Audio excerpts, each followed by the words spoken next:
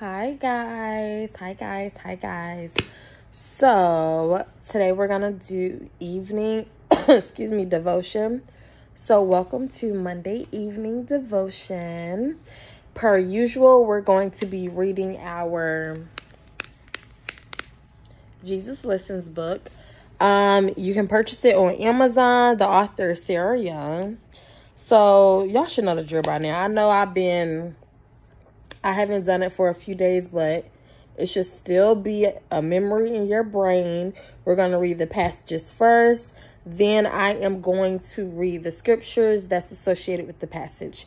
If you have not prayed, we can take a moment to do so, but you should be ashamed because the day is almost over. Let's take a moment to go ahead and get it out the way for you.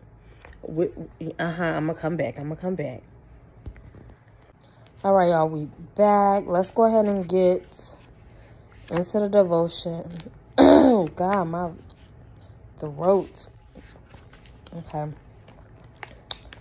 So, it's the 18th, and we are going to get started.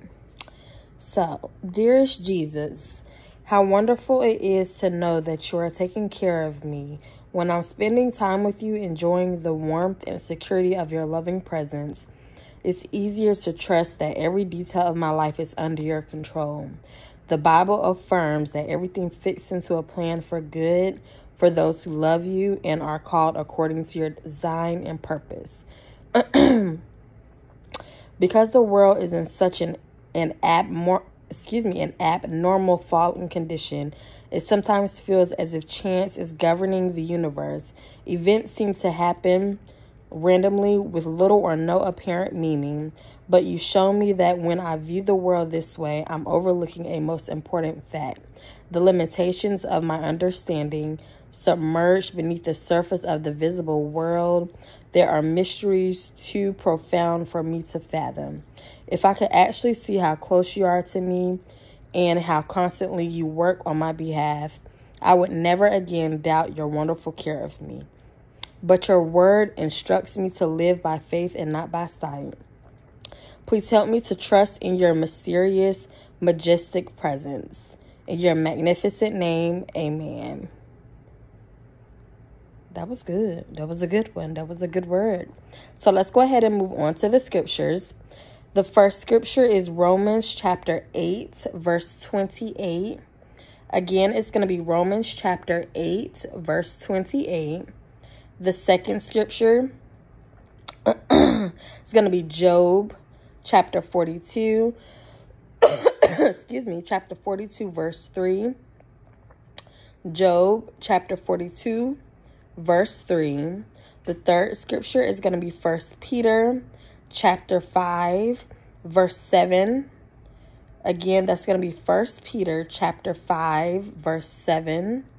The last scripture is going to be 2 Corinthians chapter 5, verse 7.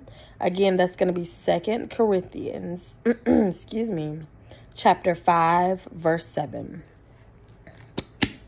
That concludes Monday evening devotion. I hope you all had an amazing day. Child. Let's pray for my throat, child.